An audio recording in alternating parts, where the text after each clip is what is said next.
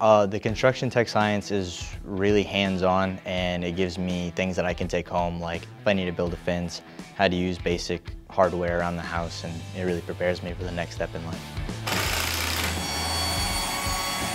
I really enjoy learning how to use these tools and being confident with them.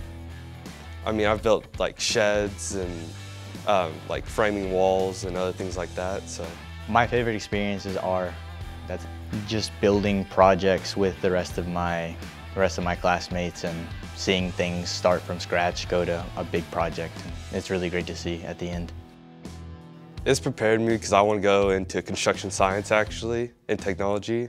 So it's sort of like an engineering with the construction. And so, you know, being able to learn all the foundations of it now. And so when I get into that class, I'll be ready. I'll like have prior knowledge for it. My post-secondary plans are going to Texas State for construction science, so I feel like this class has really helped me build a foundation for the classes I'm going to take in the coming years. When I graduate, the certifications I will walk away with are OSHA and NCCER Core Level 1 and 2.